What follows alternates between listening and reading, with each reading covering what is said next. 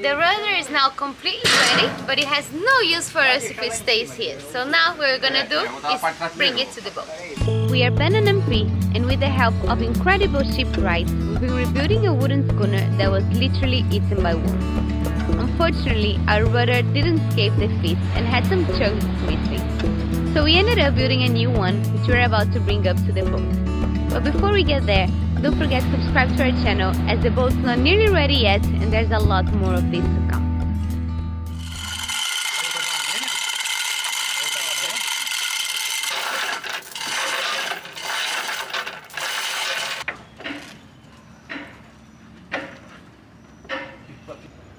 Cool.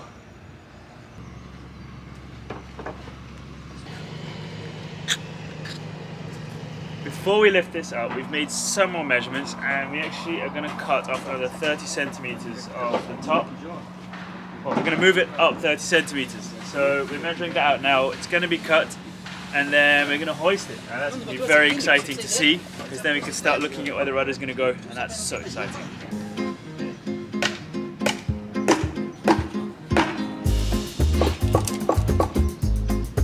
What was the depth? 160.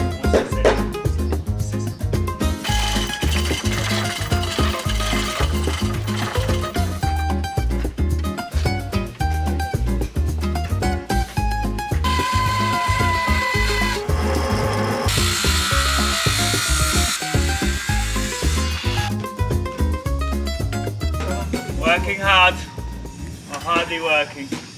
Kinda like a wrecking ball.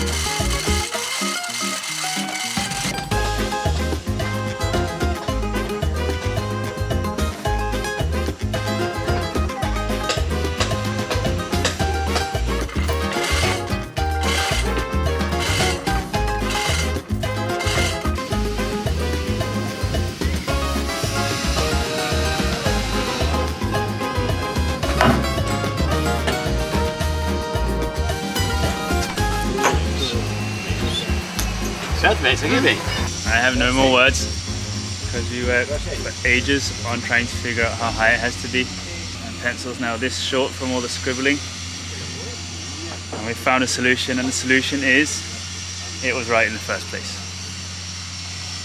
It's just going to stay like that. I'm going to just clean it up a bit so there's no gaps in between that support and the transom. And I'm going to drink a lot of water, hydrating drink, and lots of food. Can we try again with you being happier?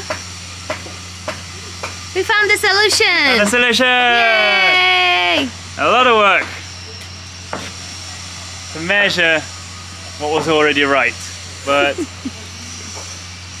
I'd rather measure a lot now and it be right than skip this part and have a rudder that's not fitting. So we might, worst case scenario, have to chip into the platform a bit, just a bit, so the quadrant can turn properly, but it should be fine. It will be fine. Now it's coming down, it's going to be finished, and we're going to go sailing. I wish.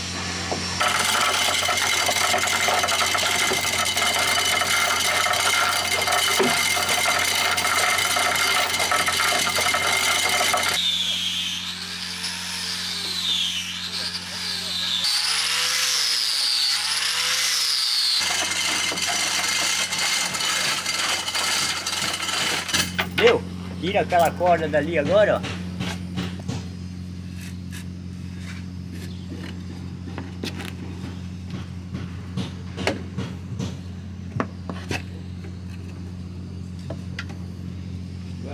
Every time something works, I have the song Sailing from Rod Stewart in my head. I am sailing.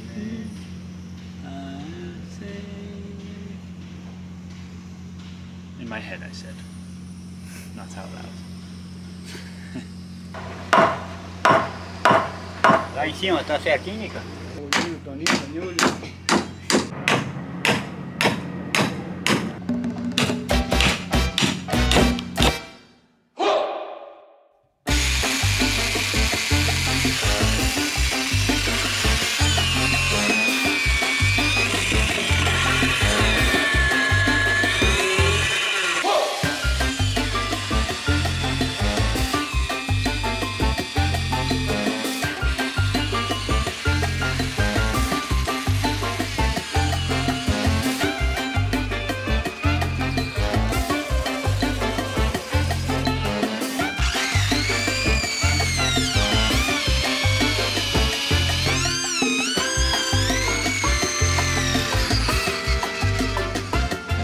This last little bit is just a guide. This hole is a guide because the long 3/4 of an inch bit doesn't actually fit between the keel, which one day will be cut off before we go to water.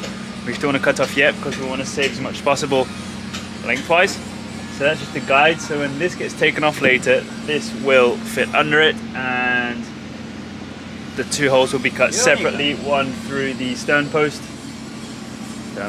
yeah, and one through the rudder support.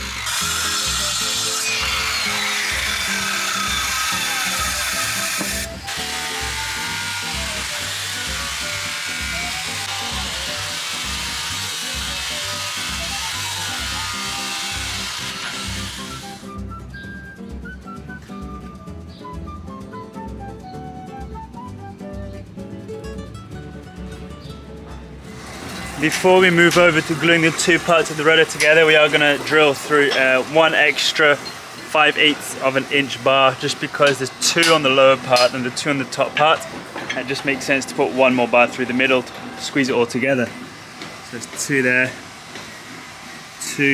and I'm just going to put one more through here, just so the pressure is also divided evenly. We're going to glue it together with epoxy, and this middle bar is also going to help the epoxy glue together the two parts here in the middle.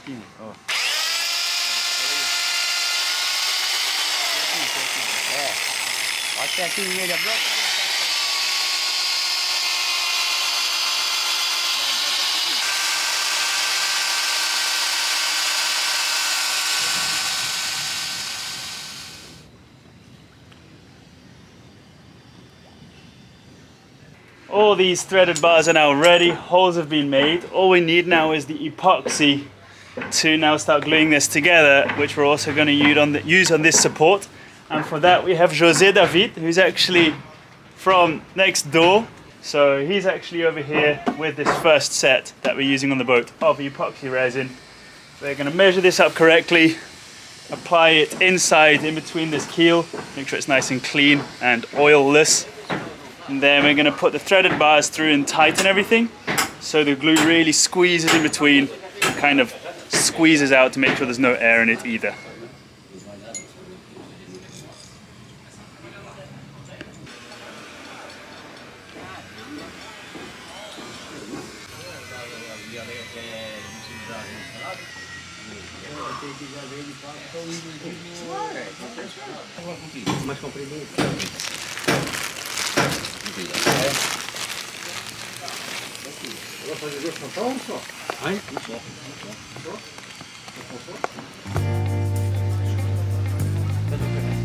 Oferece.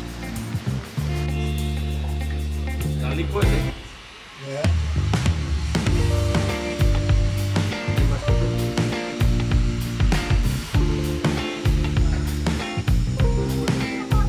Já vou lá. Só tira aí, tira aí. Não gosto de jeito. Vai aqui.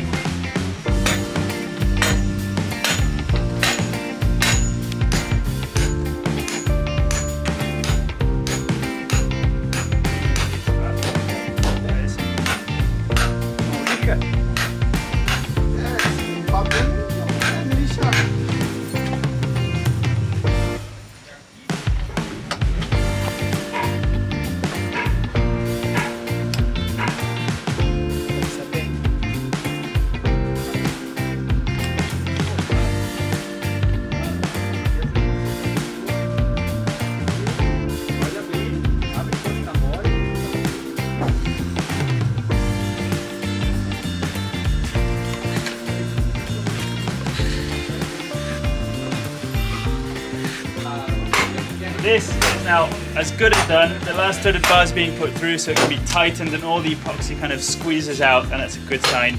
Now we're going to head over to the transom and fasten this rudder support onto the transom with the epoxy as well. So it's going to be nice and fastened with the threaded bars and glued with the epoxy for protection and sturdiness.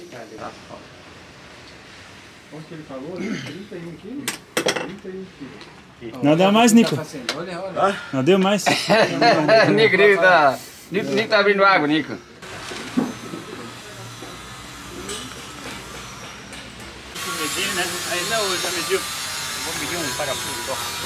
So this is what I love about this team is it's been a while that there wasn't anything to do, which I thought they weren't doing anything, but they've actually written all the numbers of what the lengths of the threaded bar should be on it. So, we don't have anything to do, let's think about what has to be done and write down how long the threaded bars have to be. So when the moment comes like now, they just have to be cut. And that's amazing.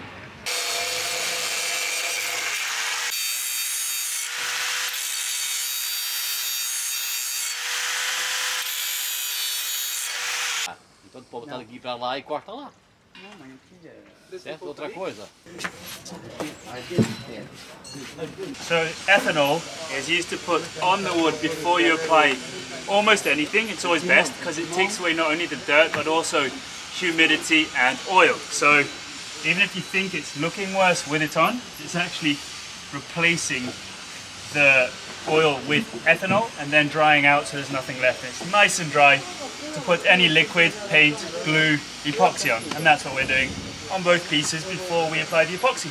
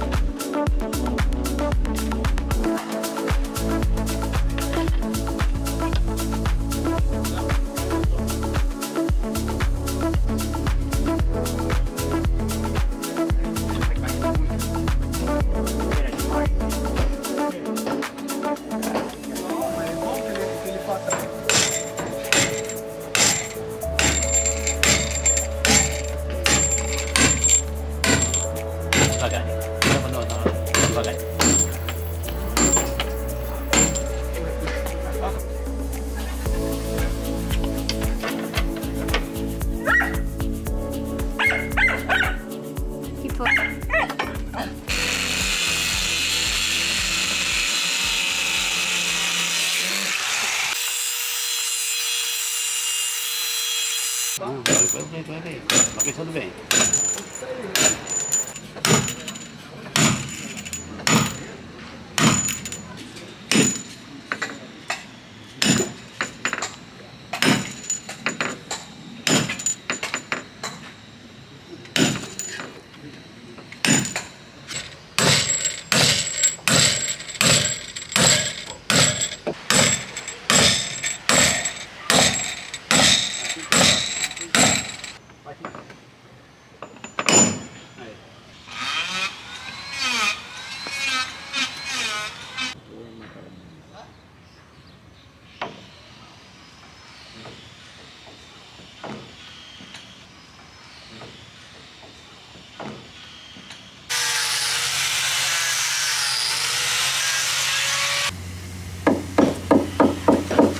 Passar bloco.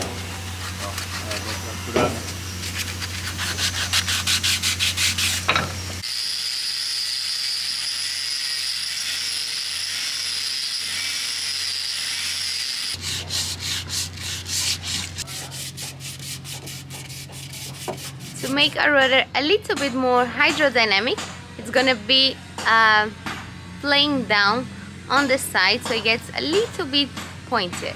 You'll see what I mean.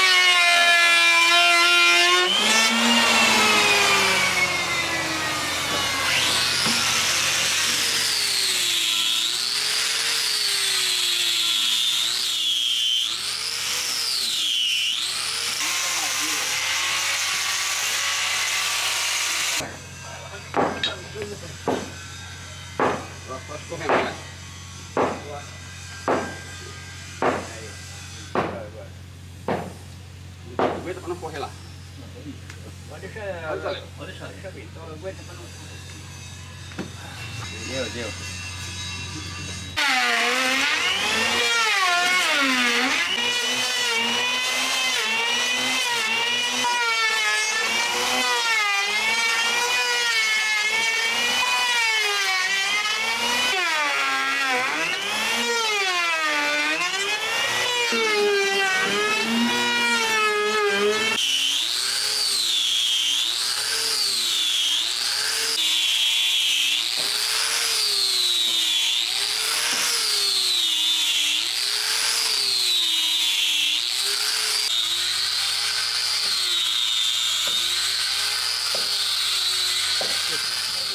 The rudder is now completely ready, but it has no use for us if it stays here. So now what we're gonna do is bring it to the boat.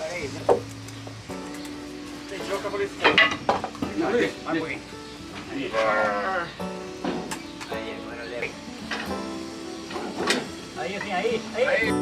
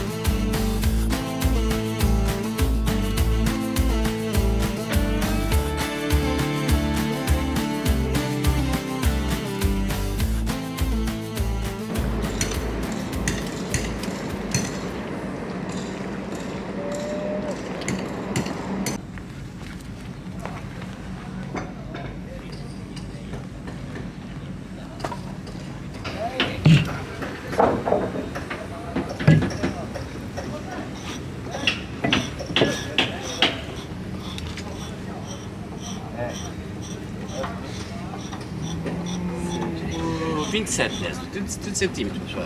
Você aqui é 30. Eu acho que eu medi com... Now we're actually looking at where we're going to cut this keel for the rudder to fit and also for the propeller to fit. So we're just taking what we have to know where we need to cut it. Of course, we want to cut as little as possible, but not. We want to have enough still.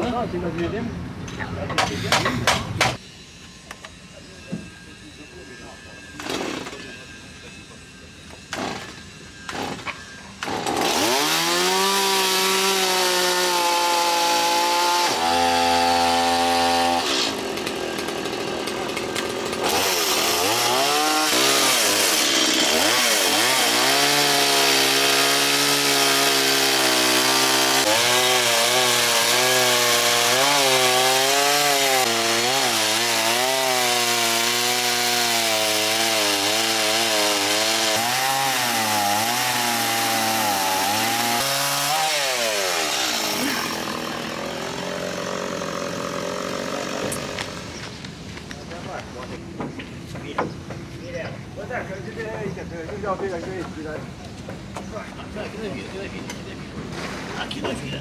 Nem colocar assim. Vamos ver. Vamos ver aí. Vê se dá bem. Passou? Passou aí. Bota lá.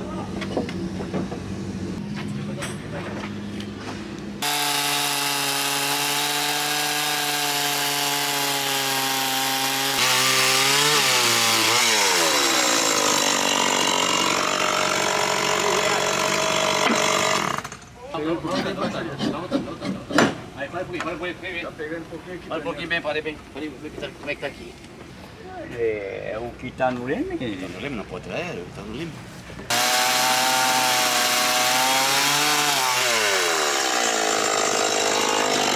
So what's happening? In order to put that bar on the holes across, we need to turn the rudder, and the rudder is not turning completely because the keel is still too long. So bit by bit we're shortening the keel to make it fit until we can finally find the perfect line between the keel being as long as possible but not interrupting the rudder movement.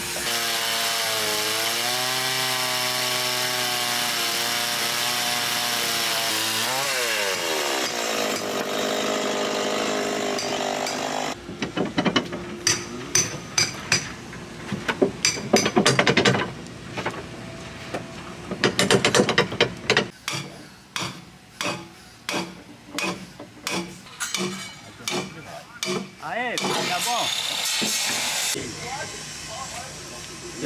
Can you explain the issue we're addressing now? Okay. The issue we had to start with is that the keel was being chopped bit by bit, and because it wasn't turning down there. Now the problem is the platform is in the way for it to turn around. We might, worst case scenario, have to chip into the platform a bit, just a bit. So there is a little beam under here going across. The plan is to make another beam and next to it, and then we can cut a little circle to make the little arch where this is going to move inside of it, so it moves freely.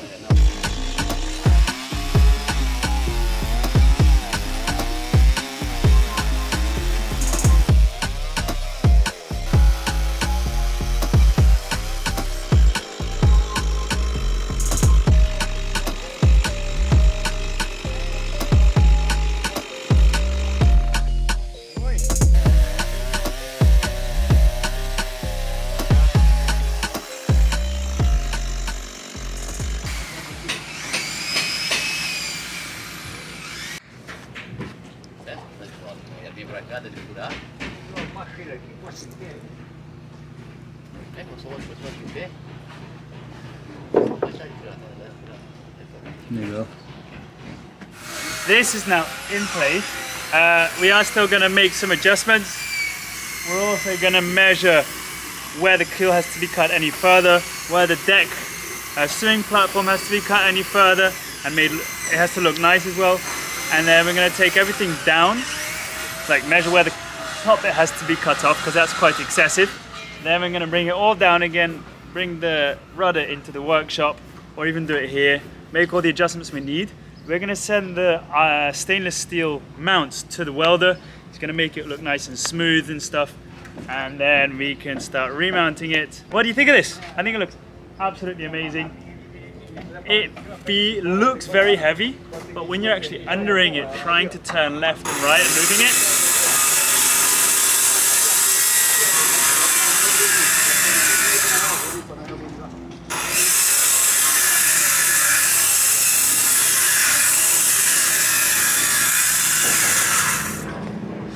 it looks very heavy, but when you're actually under it, moving the rudder left to right, it's actually quite okay, and that's the force that the cables are going to feel. So I'm excited to do this now.